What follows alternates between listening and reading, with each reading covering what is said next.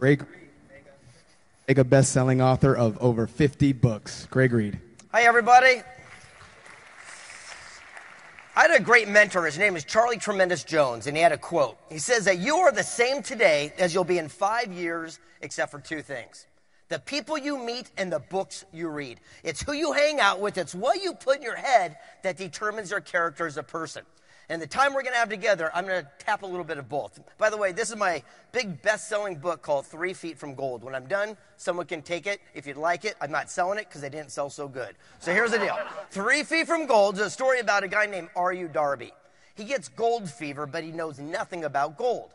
He goes out west and starts digging, and sure enough, he has a little discovery. He gets excited, so he hides it and buries it. He goes home and tells his family and friends, and they chip in money to buy equipment to pull it out by the truckload. Sure enough, the first ore cart comes out, and it's filled with gold. Woohoo! But then the gold ran out. They kept digging, but there was no more gold. Defeated, Darby walks out of the mine and says, "I quit, I'm done," and sees a junk man walking by. He goes, "Hey, buddy, give me $200. I'm going to sell you this mine, all the equipment. I'm going back home to Maryland." Well, the junk man, looking at the equipment, realizing it was worth thousands, said, "Of course, you got yourself a deal." Darby goes home defeated. But the junk man goes to an engineer and says, "What happened? This cat hit gold and ran out."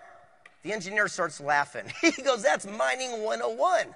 Everyone knows that gold runs in a straight line. It's called a gold vein." What Darby did is he came in one side, hit the gold, and popped back into dirt. He said, "Go back to where they discovered treasure, go 90 degrees, just 3 feet the opposite direction, and you'll tap back into the vein." Not only did the junk man pull millions upon millions of dollars out, but that still fills Fort Knox today.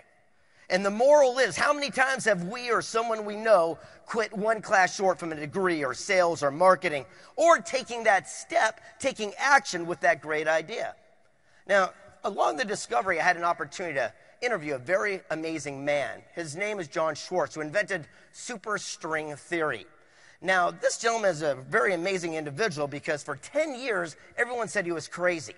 They said if Albert Einstein couldn't figure out string theory, what makes some college professor think he could? For 10 years, he was a laughingstock in his own society, his friends, families, his peers, until finally a decade goes by and Dr. Michael Green and him get together and prove that their theory is the most accurate, and John Schwartz becomes the father of what we know as string theory. And I said, "Why would you not quit? Why wouldn't you give up for 10 years when everyone said you were wrong?" He looked at me and said, "That's easy. I knew I was right." He said, "Never let another person or yourself talk you out of what you know to be true." And he gave me the greatest little tidbit I've ever had. He said, "Successful people seek counsel where failures listen to opinion."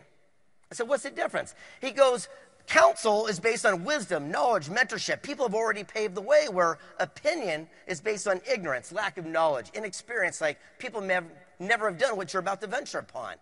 Let's say you go to someone and say, "I'm going to write a book." Well, your family friend who's never done it before might tell you all the reasons you'll fail.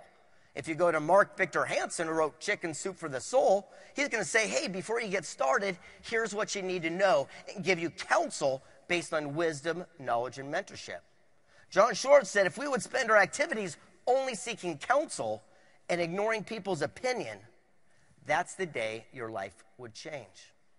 And out of all the interviews I've done around the world, one of my favorite one rings true. It's from a poet, a philosopher, Evander Holyfield. You know the boxing guy? I didn't see it either. I went to him and said, "Evander, how in the world did you win more heavyweight championships than anyone?" He said, "That's easy.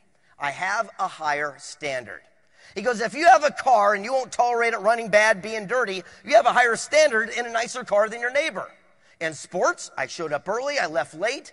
I invented exercises. I had a higher standard, and I won more championships than anyone." I said, "But didn't it hurt being in a fight?" He goes, "God, yeah.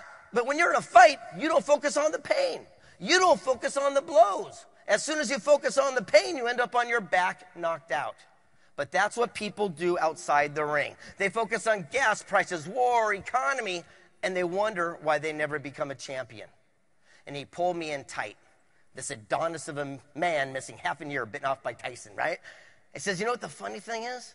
He says, when you do win the championship, he says, everyone comes to their feet and they chant your name.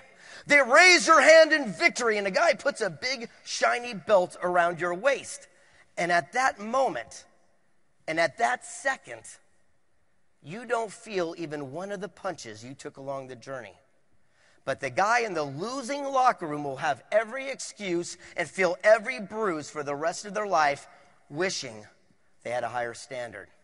So look, I don't know every person in this room, but I do know this about you. You are the person that everyone around you comes to for counsel. You are the person that everyone else thinks got it all together, but you're like that pretty shiny duck on the water. On top, you look fantastic, but underneath, you're swimming like the rest of us. But the realities are, you've also been putting yourself last. You know, we always take care of our peers, our friends, our family, our coworkers, and we say, we're going to wait until it's my time. It's called a bad case of the one size. That means I'm going to take action once I get the big break, once I get the kids out of the house. But the best time to take action is the moment that it strikes you.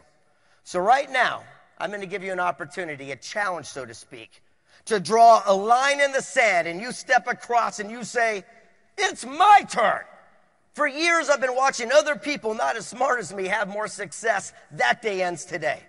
You draw a line in the sand and you say, it's my turn. I've got the idea for that next play, that book, The American Spirit. I will not take it to my grave.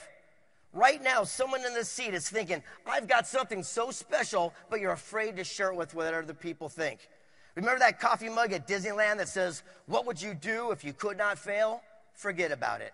What would you do if you didn't care what someone else might think? You draw a line in the sand and you step across and you say, it is my turn. You've got greatness inside of you.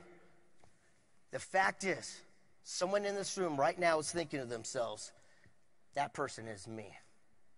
I invite you to draw a line in the sand. You step across and you step into your greatness and say, it is my turn. And when you want to say die and throw in the towel, that's when you kick it in the most. You could literally be just 3 feet from gold.